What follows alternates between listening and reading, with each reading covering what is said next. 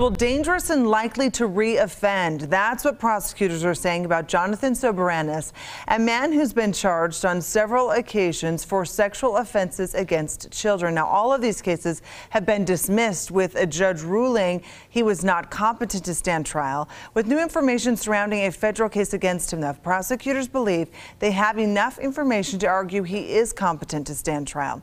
ABC4's Courtney Johns joining us in studio with the latest on today's competency hearing. Courtney.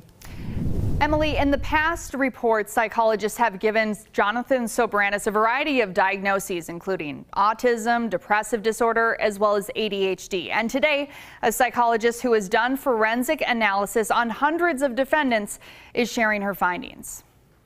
He knows touching children is wrong. He knows looking at children is wrong. He knows it's all wrong. Masturbating in front of a child, crawling into dressing rooms, and aggravated sex abuse of a child. These are just a few things Jonathan Soberanis has been accused of.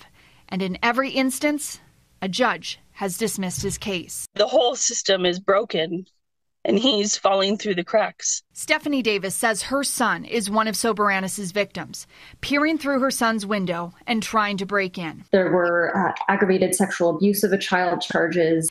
In addition to her son's case, today Soberanis is accused of touching a naked child at a rec center and urinating on him. Dr. North testifying Soberanis is not competent, despite a separate federal case accusing Soberanis of using the dark web to share child pornography.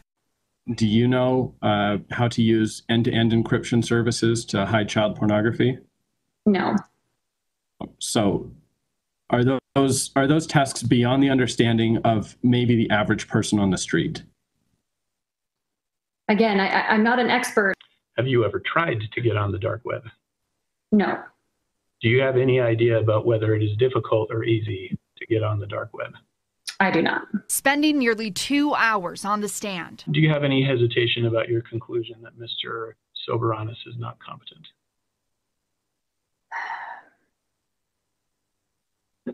I have concerns, but not based on Mr. Holland's line of questioning. North admitting there are inconsistencies in Soberanis' evaluations, including an IQ test from 2009 that found him to have average intelligence. As it stands, with all the available information data that I have, although I have concerns about exaggeration and feigning, I still believe that my conclusion was accurate based on that data, that Mr. Soberanis is not competent to proceed. Hearing today's testimony, Davis says she's ready to testify next week to the kind of man Soberanis really is. He plays the part in order to get sympathy because he can. This hearing will continue next week. Soberanis is also facing child pornography charges involving children as young as 3 years old, and that case is being charged in federal court. Back to you.